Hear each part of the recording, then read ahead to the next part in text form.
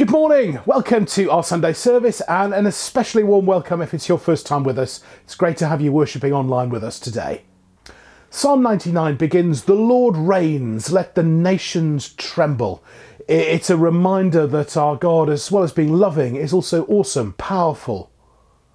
So as we worship together this morning, may you know something of that power as you encounter the Lord who reigns. But first, a few notices. And if you'd like more information about what's going on in our churches this week, do please go to our website, calendar page, hopechurchfamily.org/calendar. And you can also sign up for our newsletter on the front page of the website, which means you'll get a message each week from us telling you what's going on. And secondly, let me say something about our online collection. Many of you already give regularly to our churches, and we're enormously grateful for that. But if you don't, and you'd like to help us with the cost of our work in the community, with maintaining our buildings, with sharing the gospel with people, then please do visit our online giving page for more information, HopeChurchFamily.org/giving. You can find the details of all our treasurers there as well if you've got any queries or questions you'd like to ask them. Thank you. Shall we be quiet then for a moment? And then we'll begin.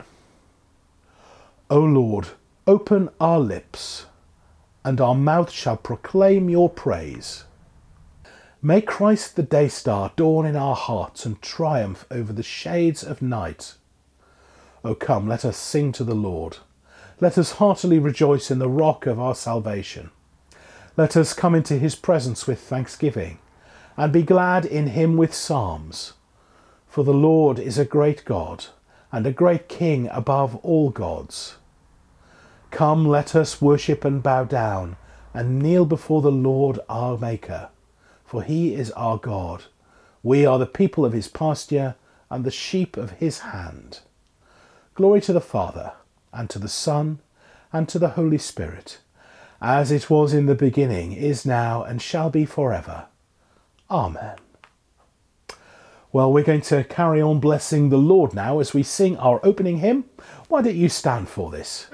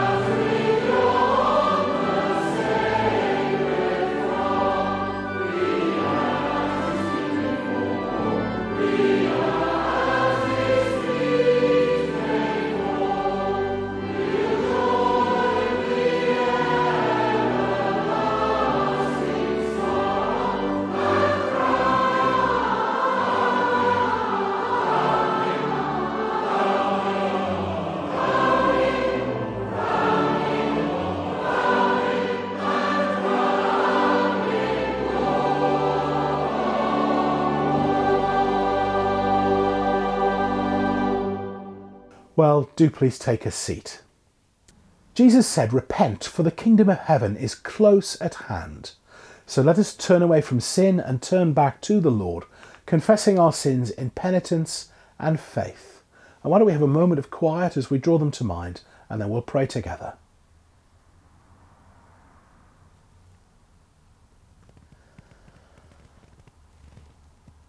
Most merciful God, Father of our Lord Jesus Christ, we confess that we have sinned in thought, word and deed. We have not loved you with our whole heart. We have not loved our neighbours as ourselves. In your mercy, forgive what we have been. Help us to amend what we are, and direct what we shall be, that we may do justly, love mercy, and walk humbly with you, our God. Amen. And may Almighty God, who forgives all who truly repent, have mercy upon us, pardon and deliver us from all our sins, confirm and strengthen us in all goodness, and keep us in life eternal, through Jesus Christ our Lord. Amen.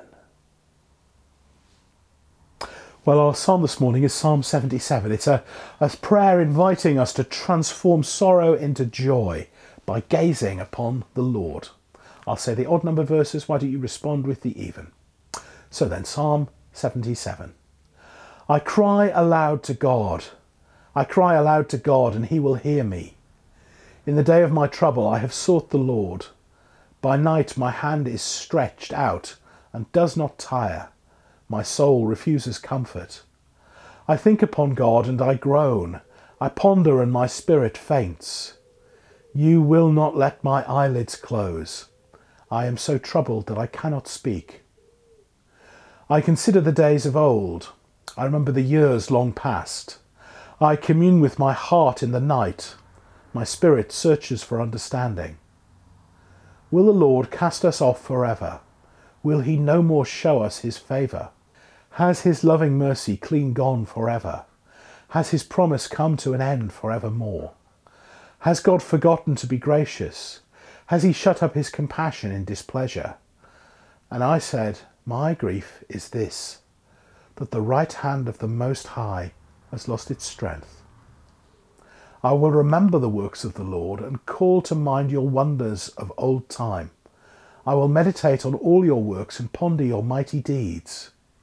Your way, O God, is holy. Who is so great a God as our God? You are the God who works wonders and declared your power among the peoples. With a mighty arm you redeemed your people, the children of Jacob and Joseph. The waters saw you, O God, the waters saw you and were afraid. The depths also were troubled. The clouds poured out water. The skies thundered. Your arrows flashed on every side. The voice of your thunder was in the whirlwind. Your lightnings lit up the ground. The earth trembled and shook. Your way was in the sea, and your paths in the great waters, but your footsteps were not known. You led your people like sheep by the hand of Moses and Aaron. Glory to the Father, and to the Son, and to the Holy Spirit, as it was in the beginning, is now, and shall be forever. Amen. Shall we pray? God, our shepherd, you led us and saved us in times of old. Do not forget your people in their troubles, but raise up your power to sustain the poor and helpless, for the honour of Jesus Christ our Lord. Amen. And now shall we have our first Bible reading? The reading from Romans. There is now no condemnation for those who are in Christ Jesus. For the law of the Spirit of life in Christ Jesus has set you free from the law of sin and of death. For God has done what the law weakened by flesh could not do, by sending his own Son in the likeness of sinful flesh, and to deal with sin, he condemned sin in the flesh, so that the just requirement of the law might be fulfilled in us, who walk not according to the flesh, but according to the Spirit. But those who live according to the flesh set their minds on things of the flesh. But those who live according to the Spirit set their minds on the things of the Spirit. To set the mind on the flesh is death, but to set the mind on the Spirit is life and peace. For this reason, the mind that is set on the flesh is hostile to God. It does not submit to God's law. Indeed, it cannot. And those who are in the flesh cannot please God. But you are not in the flesh. You are in the Spirit, since the Spirit of God dwells in you. Anyone who does not have the Spirit of Christ does not belong to him.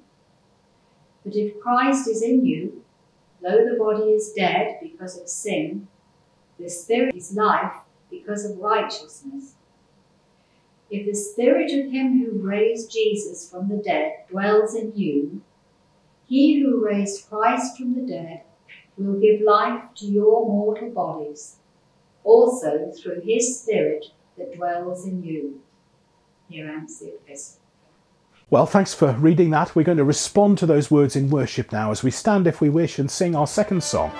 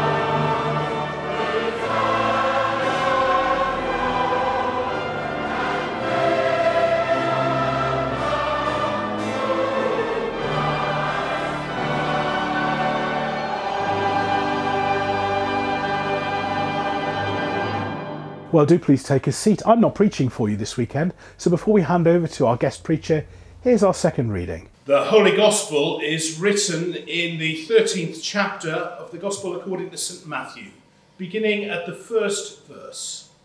Glory be to thee, O Lord. That same day, Jesus went out of the house and sat beside the lake. Such great crowds gathered around him that he got into a boat and sat there while the whole crowd stood on the beach. And he told them many things in parables, saying, Listen, a sower went out to sow. And as he sowed, some seeds fell on the path, and the birds came and ate them up. Other seeds fell on rocky ground where they did not have much soil, and they sprang up quickly, since they had no depths of soil. But when the sun rose, they were scorched, and since they had no root, they withered away. Other seeds fell among thorns, and the thorns grew up and choked them. Other seeds fell on good soil and brought forth grain, some 100-fold, some 60, some 30. Let anyone with ears listen. We continue the reading a few verses later as Jesus explains the parable. Hear then the parable of the sower. When anyone hears the word of the kingdom and does not understand it, the evil one comes and snatches it away, what is sown in the heart. This is what was sown on the path. As for what was sown on rocky ground, this is the one who hears the word and immediately receives it with joy. Yet such a person has no root, but endures only for a while. And when trouble or persecution arises on account of the word, that person immediately falls away. As for what was sown among thorns, this is the one who hears the word, but the cares of the world and the lure of wealth choke the word, and it yields nothing. But as for what was sown on good soil, this is the one who hears the word and understands it, who indeed bears fruit and yields, in one case 100-fold, in another 60, and in another 30. This is the gospel of the Lord. Praise be to thee, O Christ. In the name of the Father, and of the Son, and of the Holy Spirit. Amen. Please sit. The parable that Barry has just read for us is often used at harvest festival services, and last year at Earl's Croom was one of those events. However, I'm not going to repeat the rap poem about the sower of the year, which was great fun for the children of all ages who listened to this amusing rendition of the story. I'm sure you would all enjoy it as well, but as a gathering of mature Christians, spiritually speaking, as well as in years, I'd like to draw your attention to the meaning of the parable as Jesus explained it to his disciples. Now, the popular interpretation focuses mainly on the profligate scattering of the seed as an example of God's bountiful, unconditional love for all of humanity, whether accept that gift or not. I imagine that those who heard Jesus telling this parable would have found it, well, really quite puzzling. Many of them would have been farmers or part of a farming tradition. They would have known famine and shortage and would know that a sensible farmer doesn't just fling the seeds all over the place. They would know that the ground would have been prepared as well as possible in advance, precisely so that the seeds don't fall on rocky ground or among the thorns on the wayside. So, we need to look more closely at Jesus' explanation, and if we do, we can see that it's really the sower who is the key to an understanding of the meaning of the story. It's the sower who starts the story and the explanation that's given to those who are going to be sowers. And that, of course, includes all of us here. We are after all Jesus' present-day disciples. And God is, of course, the primary sower. But the disciples, then as now, are those who've accepted his call to follow him and to spread the word. Now, once you've changed your focus in this way, it becomes clear what our calling as disciples is to be. We are to join Jesus in spreading the word far and wide. And this means that we have to follow the example that he gives.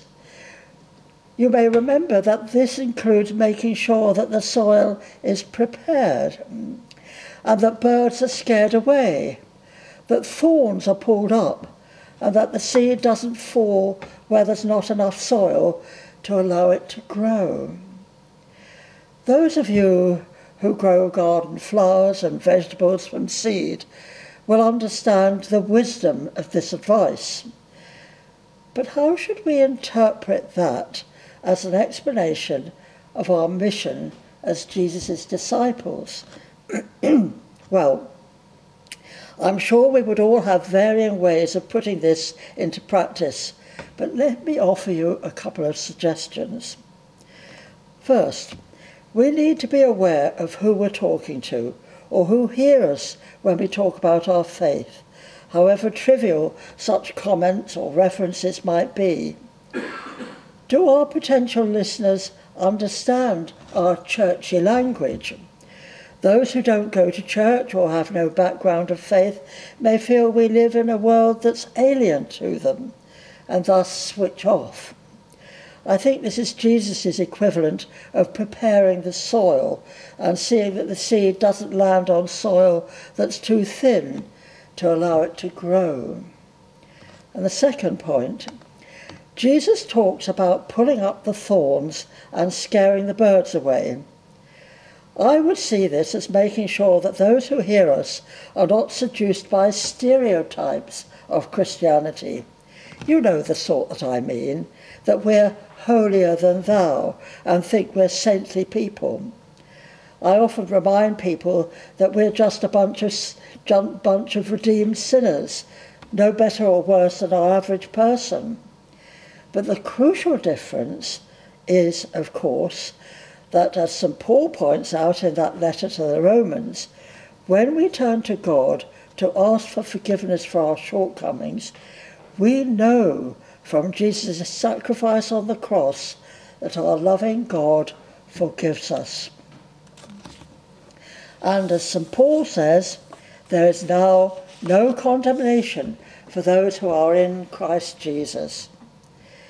We know from tales of Jesus' ministry that it's those who are trying to be righteous who find it hardest to accept that forgiveness.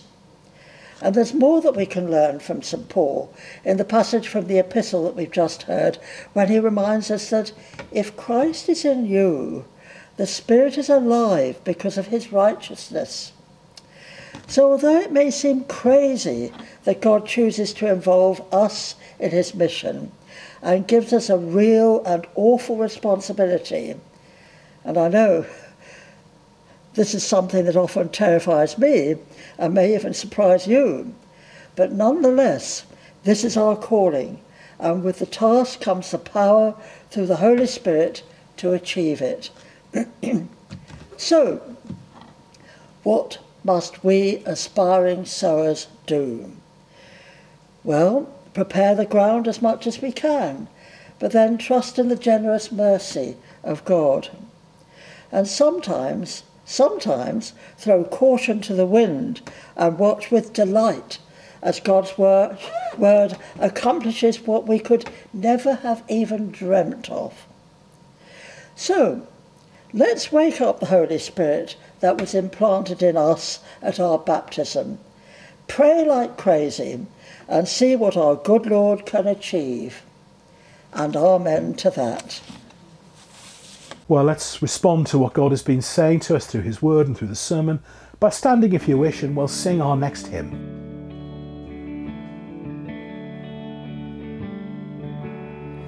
Oh, church, rise and Put your armor on, hear the call of Christ our captain.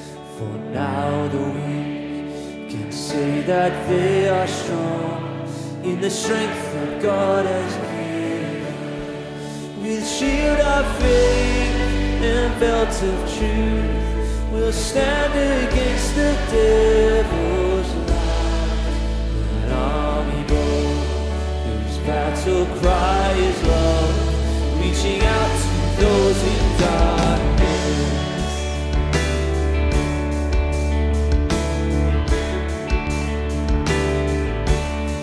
I call to war, to love the captive soul, but to rage against the captain, and with the sword that makes the wounded whole, we will fight with faith and valor.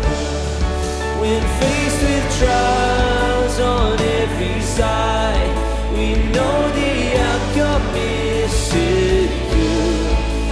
Christ will have the price for which he died, an inheritance of nations.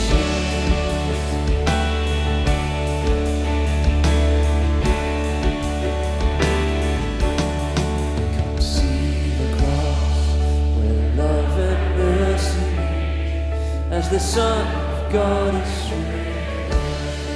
Then see his foes lie crushed beneath his feet, for the conqueror has risen.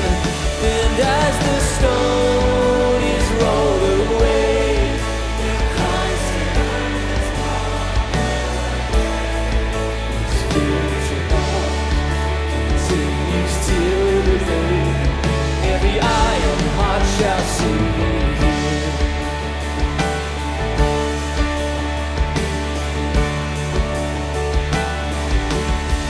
So Spirit come, put strength in every stride, give grace for every hurdle, that we may run with faith to win the prize of a certain good and faith. As saints of old still line the way, retelling triumphs of his grace.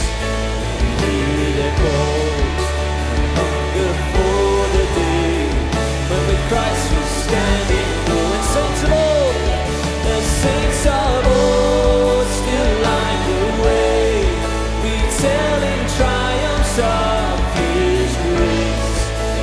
Hear their calls and hunger for the day when with Christ we stand in glory. And as we stand, let's declare our faith using the words of the Apostles' Creed. I believe in God, the Father Almighty, creator of heaven and earth. I believe in Jesus Christ, his only Son, our Lord, who was conceived by the Holy Spirit, born of the Virgin Mary, suffered under Pontius Pilate, was crucified, died, and was buried. He descended to the dead. On the third day he rose again. He ascended into heaven. He is seated at the right hand of the Father, and he will come to judge the living and the dead. I believe in the Holy Spirit, the Holy Catholic Church, the communion of saints, the forgiveness of sins, the resurrection of the body, and the life everlasting. Amen. Well, do please take a seat. We're going to turn to prayer now. Almighty God, our Heavenly Father, you promised through your Son, Jesus Christ, to hear us when we pray in faith. Today we pray for everyone who organises, leads or assists with church activities. We remember first of all our brothers and sisters in Christ who are persecuted for their faith. Grant them your protection and guidance, bless their witness, uphold them in your love, and provide for all their needs. And we ask you to continue to support the work of Barry and our ministry teams.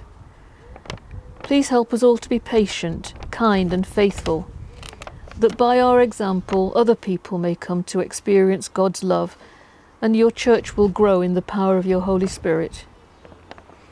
Strengthen our bishops, John and Martin, and all your church in the service of Christ, that those who confess your name may be united in your truth, live together in your love, and reveal your glory in the world. Lord, in your mercy, hear our prayer. We pray for all people suffering from the ravages of war, conflict, and civil unrest, for those injured, traumatized, and displaced. We remember especially the people of Ukraine, Yemen, Myanmar, and so many other places across the world. We pray for peace, for government which cares for those in need and seeks the paths of righteousness. We pray for your mercy on those who are hungry, homeless, lack access to medical facilities, or are subject to exploitation. Help us to do whatever we can, however small, to show your care for them. And as we see the increasing effects of climate change, we pray that governments, corporations, and we as individuals will take steps to reverse the bad practices which have destroyed the temperature balance. Please help those facing fires, floods, and extreme weather. In particular, we pray for protection for the emergency services facing danger as they go to help others. May we all do what we can to preserve our planet's precious resources. Help all those in authority and direct this and every nation in the ways of justice and peace, that we may honour one another and seek the common good. Lord, in your mercy, hear our prayer. We bring before you all those known to us who are suffering in mind, body, and spirit, and any who are in special need of your care, thinking today of Vanessa Godfrey, Barry Smith, Andrew Hebden, and any others known to us. Grant them comfort and healing, and give strength, wisdom, and skill to all the doctors, nurses, care workers, clergy, and any others who minister to them. Lord, in your mercy, hear our prayer. We bring before you all those who've recently been bereaved, thinking today of the family and friends of Rosemary Harris, and any others known to us. May those for whom this earthly life is over rest in your peace. Lord, in your mercy, hear our prayer. We pray for our wider community. We pray for all those who are travelling at this time. We pray for students, teachers, and everyone having holidays during this summer. May they travel safely and return refreshed and renewed. And dear Lord, as we go about our daily lives, help us to grow in faith. Hold a light before us when we feel discouraged, so that we can go forward with confidence and joy.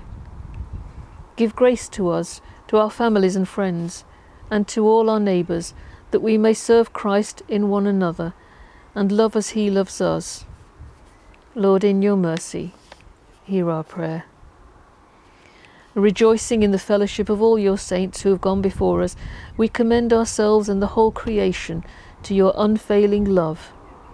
Merciful Father, accept these prayers for the sake of your Son, our Saviour, Jesus Christ. Amen. And let's continue in prayer with the Church's special prayer for today. And why don't we say these words together?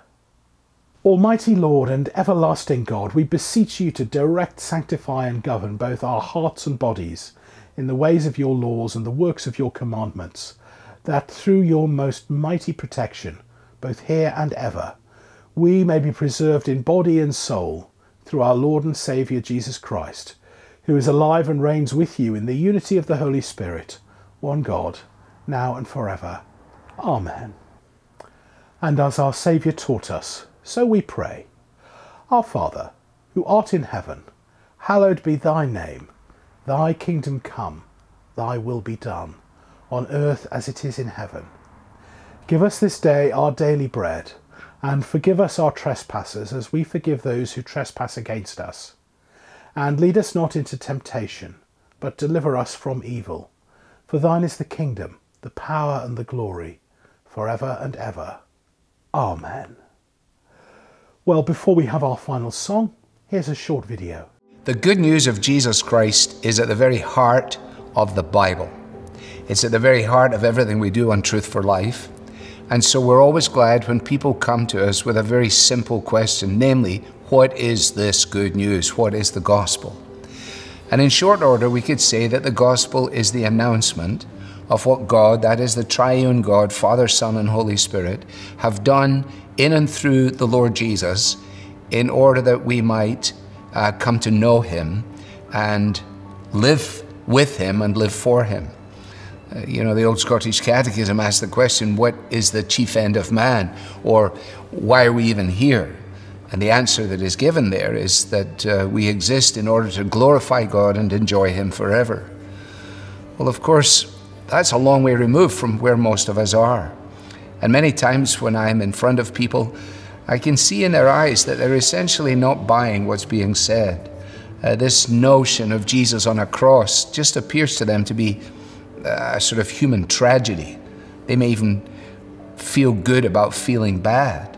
They don't realize that in the cross, what we're dealing with is God's key to a divine strategy, that he sent his son Jesus to become one of us.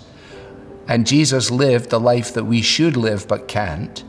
And then he died the death that we deserve to die. And he did it in our place. He did it voluntarily. And it is a wonder. It's about love. It's an immensity of God's love. When John writes about it, he said, for God so loved the world that he gave his only son.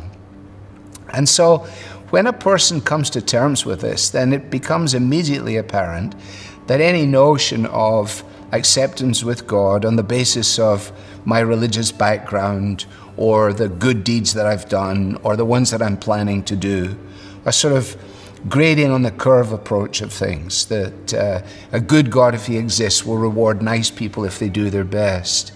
All of that just comes crashing down before the historical reality of the death and resurrection of Jesus. Because now we're left face to face with his claim to be the Savior. It was a Scotsman who came up with penicillin. If Alexander Fleming had not come up with penicillin, probably somebody else would have come up with it. But if Jesus Christ had not come, nobody else could come. Jesus is the only Savior, because Jesus is the only one who is qualified to save. And so when that begins to dawn on us and we realize that the New Testament is always calling for a decision on our part, is identifying as being alienated from God and calling for us to understand what it means to be reconciled to him. And you may find yourself saying, well, I don't know how to do that. Well, I'm a simple soul and I just try it like this. First of all, that there's something to admit, and that is that I am in the wrong with God, that I have sinned against his law. Goodness, if I had a lifetime, I could never repay these things. So I admit that. I believe then that Jesus has died in order that he might bear the punishment for my sins, that by his death and my trusting in his death, then the guilt that is a real guilt is relieved once and for all. And by trusting in Jesus, in the fact that he is a resurrected, that he's a risen Lord, then I can know his presence with me and his power in me. And then I like to say to people, but don't rush into this. Think about it. Consider these things. Consider the implications. It's a bit like getting married. You'll never be the same again. And it's going to involve saying no to sin, obviously. Saying no to my own selfish agendas. And saying no to secrecy. It'd be strange to fall in love with somebody and not want anyone to know. And becoming a Christian is not some sort of mechanical transaction, some sort of mathematical formula. It is the dramatic reality of realizing this is why I was even made. And the God who made me has come and pursued me in Jesus and wants to woo me and win me for himself. You say, well, fair enough, but then what? Well, then simply throw yourself onto him. Speak to him. No special language necessary. You could even pray a prayer along these lines. Dear God, thank you for sending your son to do for me what I could never do for myself. I admit that I am sinful. I believe that Jesus died in the place of the sinner. I come with empty hands and with a needy heart. And I ask you to transform my life and make me the person you want me to be. Now, if you are there at that point, then welcome. Because in the simplicity of that transaction, the promise of the Bible is that whoever comes to me, I will never turn away. You don't come on the basis of your background or your ability with the English language or whether the prayer was right or not, but with the awareness of the fact, as John Newton put it, I know two things. I'm a great sinner, and Jesus Christ is a great Savior.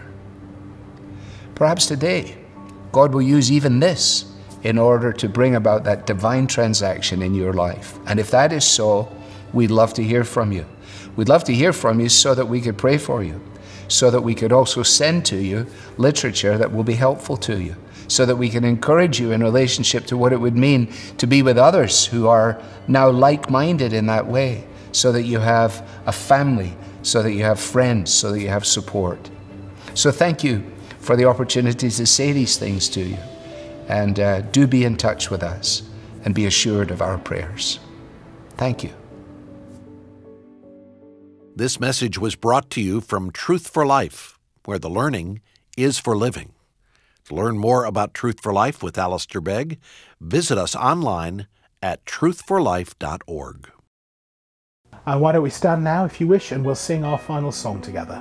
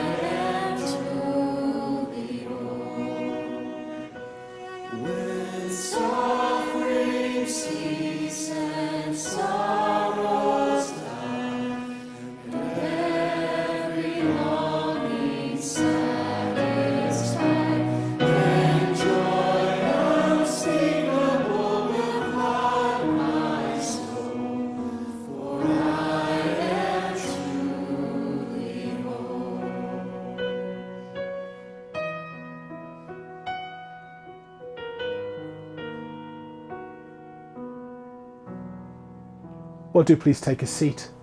And thank you for joining us for worship today. Do invite others to join us as we gather online and in person week by week. If this has been your first time with us, I hope you've enjoyed it. We'll be here same time next week. And if there's any way we can help you in your spiritual journey in the meantime, do get in touch with me, Barry, at HopeChurchFamily.org. Finally, we love to give this service away as a free gift to you, but if you are able to help support our costs and our work, the cost of this service and all that we do in the community, then please visit our website giving page, HopeChurchFamily.org/giving. And so may the Lord bless us and preserve us from all evil and keep us in eternal life. Amen. Let us bless the Lord. Thanks be to God. Shall we finish with the words of the grace? May the grace Praise our Lord Jesus Christ, and the love of God, and the fellowship of the Holy Spirit, be with us all, evermore. Amen.